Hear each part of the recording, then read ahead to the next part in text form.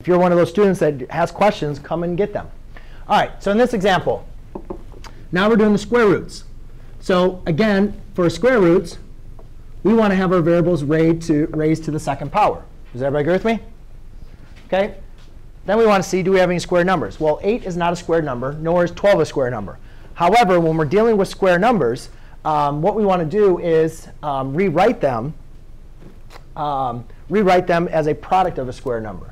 So what I'll do is I'll write this as 4 times 2 x squared squared times x minus 2 times 4 times 3 x squared times x.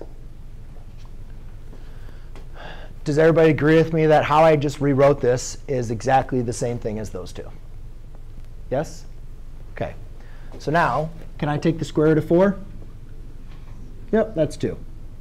Can I take the square root of x squared? Yep, that's going to leave me with x squared. However, under my radical, though, is now just going to leave me with a 2x.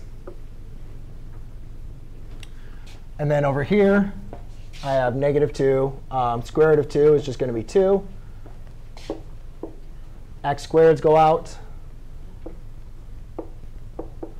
It's 3x. So I have 6x squared times square root of 2x minus 4 square root of 3x.